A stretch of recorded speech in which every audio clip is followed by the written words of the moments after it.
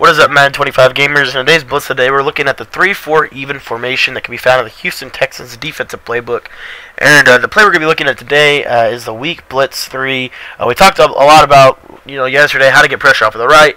In today's video, we're going to focus on the weak Blitz and the weak Blitz 3 on how we can possibly get pressure off the left edge here. So, weak Blitz 3 or weak Blitz, they're both the same concept. And basically, we're just going to use this blitz angle from Robertson to create the pressure.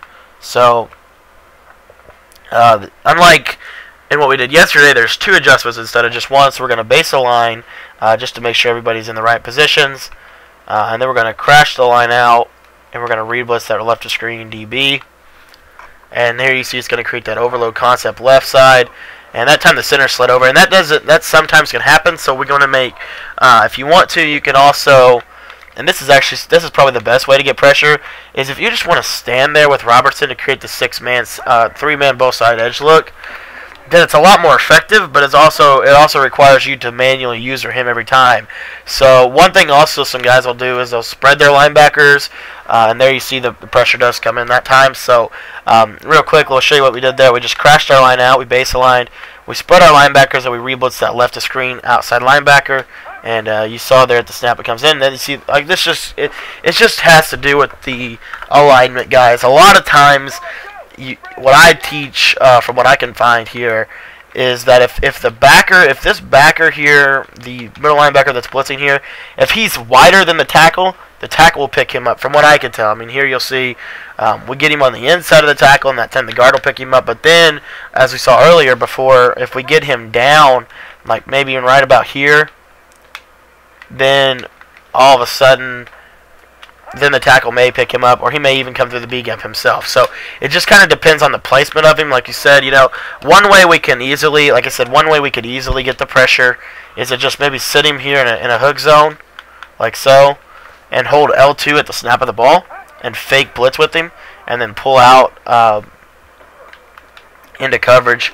So just a lot of things you could do with that, a lot of the things that you could do to get this pressure.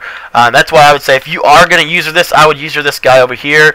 And then if you wanted to send it off the right, what you could do is you could get a little adjusty here, and you wouldn't need that extra blitzer because you're going to hold him. So you hold him here, and then you fall out, and then you see you can get him to roll. But it's all in your head right now. Just basic ideas of how you would get that left edge.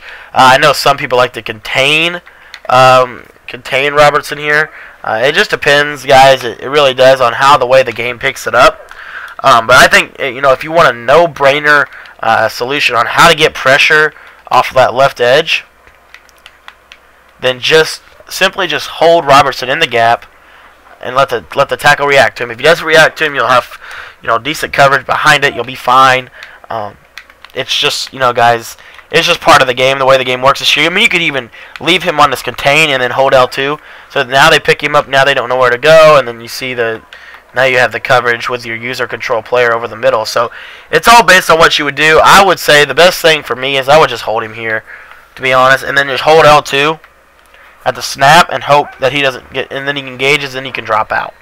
So just depending on what you guys want to do, I showed you a couple different ways to get it. But my favorite, and the one I'm going to teach, is to put him in a hook zone right here, hold L2 and R2 at the snap of the ball, and he'll just sit there, and the tackle will occupy, and then you can drop out. So that's the blitz today for this week.